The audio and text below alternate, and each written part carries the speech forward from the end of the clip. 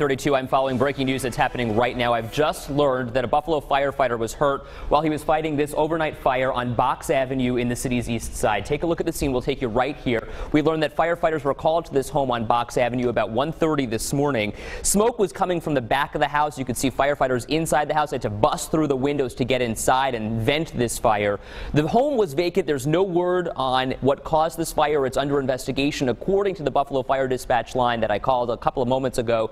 Again, we do know that a firefighter was hurt, sent to the hospital. Unclear what his condition is or what his injuries actually are, but the fire dispatchers told me that he had to be sent home. We're working to get more information. Once I get that, I'll bring it to you from the live desk. Katie?